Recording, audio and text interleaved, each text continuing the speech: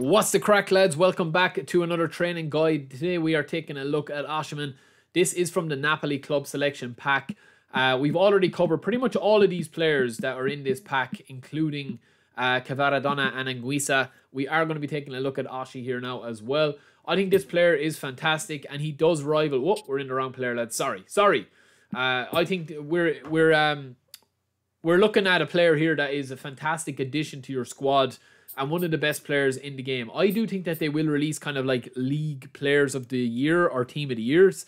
And I do think that that version of him could be better. But yeah, I mean, he is a beast, man. He's a monster. And obviously the question will be how he compares to the Showtime OSIMHEN that they released as well.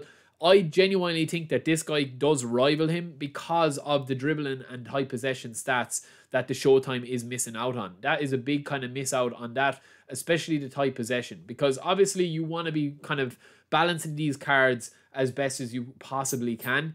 The standard form is a bit of an issue, obviously, but he is on A form this week at time of recording, so he will probably be on A or B form for the rest of the season because Napoli are flying it at the moment, and so is he.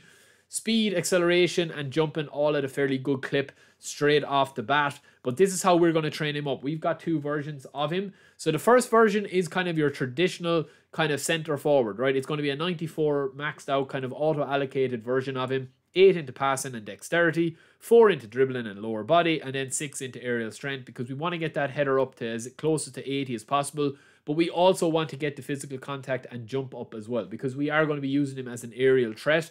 He's kind of like Haaland, man. That's how I would describe him. Low balance, not great dribbling, not great ball control, but really good finishing and speed and acceleration. Obviously, Haaland doesn't have the speed stats as Oshi, but they do handle quite similarly.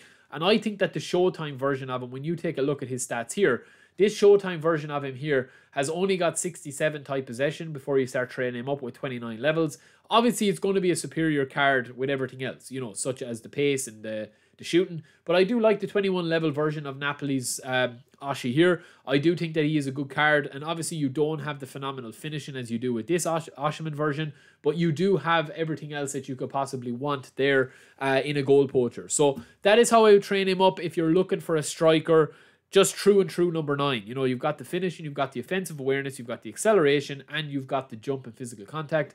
This guy is an all-round Swiss Army knife of being able to score from anywhere. In the air, on the ground, be able to run as well with the dribbling. Now, if you're looking for a more traditional kind of centre forward, a run and gun, maybe quick counter, maybe playing 4-3-3, and you're used to playing with guys like Mbappe with that tighter possession, that tighter ball control and dribbling, I think that this version of the card is quite superior to this one. And I'll tell you why, right? 8 into shooting, you still have that 85 finishing. 9 into dribbling, you get tight possession 80, which is huge for a card that's this tall. The balance gets a little bit of a boost with the dexterity. And you also have 88 speed and 77 stamina. Now, when I'm looking at this card, man, I would probably boost up the dexterity to get that balance to 70. And the acceleration and offensive awareness boosted up as well. The reason why is because I'm not going to focus anything on passing, and I'm not going to focus anything on aerial strength. His stamina is going to remain at 75. This is going to be a super sub version of Oshi, right? Even though he doesn't have super sub, I would be looking to bring this guy on as an excellent backup to your main striker. So if you've Mbappe, Romario, Eto'o, Cruyff, any of those boys up front that you want to kind of replace, Oshi can come on and you can just throw everything at your opponent. In the air, running, speed, pace, power, balance, everything that you have at your disposal. So that is it for a quick training guide for Oshi. I do really like this player. Even though he doesn't bang that many goals in for me, I do actually quite like him. So let me know how you trained him. Let me know if you agree or disagree with that. Two versions as usual for play style. The first version would obviously be for a slower base kind of player that likes to take their time in the ball. And the second player would be all about kind of one-touch passing. You know, maybe 3 up front. So that is it for me, lads. I'll be back quite soon. Hope you enjoyed the video. Peace.